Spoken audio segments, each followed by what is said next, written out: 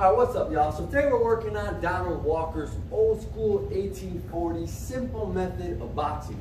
Now, what I liked about it, it keeps it very, very simple. Now, can you utilize this in a boxing match these days?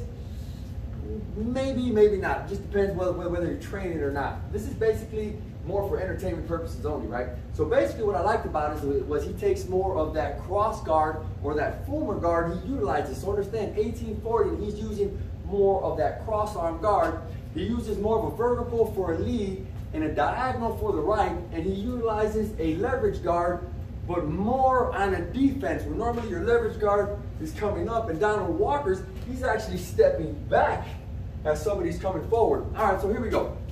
So first things first, and I'm gonna go ahead and show you, is his basic striking. So the stance in the old school method was usually one on the stomach and one hand out.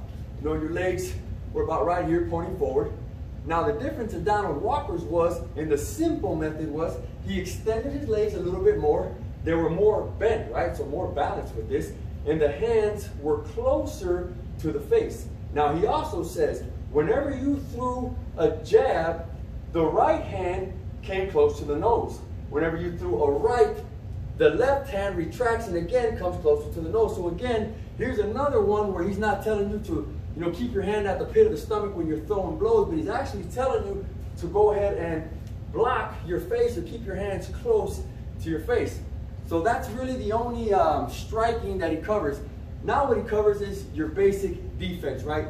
And how to get into that old school Daniel Mendoza chopper blow. Now basically, if we were here and he was to throw his jab, I'm immediately gonna bring my right hand in this position, leaning my head slightly back to the right and staying on the back foot. And again, what this is gonna do is, even if he throws that right, it's gonna keep me out of distance, and what it's gonna allow me to do from here is easily come forward to the nose here, come with the hook. I mean, it really just depends on what you want to throw out of it, but it does set up the Mendoza guard. So again, if we're here, he throws out that jab, it's here, 1, 2, 3. Now, we would utilize that exact same guard with his right hand. So if we were here and he throws out his right hand, again, even if he don't hit the elbow, I'm just looking to guard my face.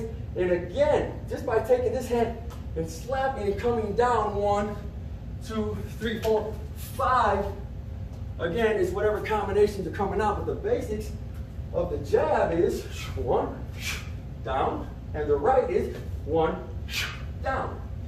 Now, the last one is, and again, this is a very, very simple method, is utilizing the whole leverage guard, but more on a defense. So we'll start off just with the jab.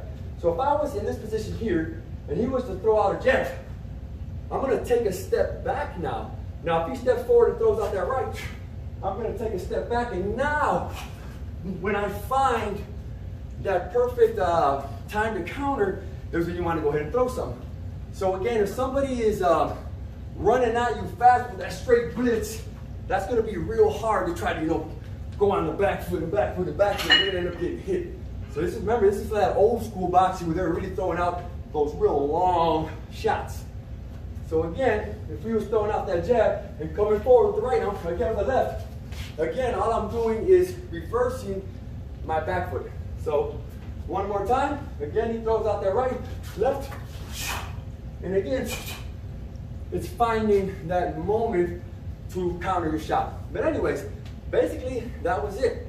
Taken from Donald Walker's 1840 manual on boxing, the simpler method of redoing the stance, and just working on the whole guards and leverage guards. All right, let me know what you think.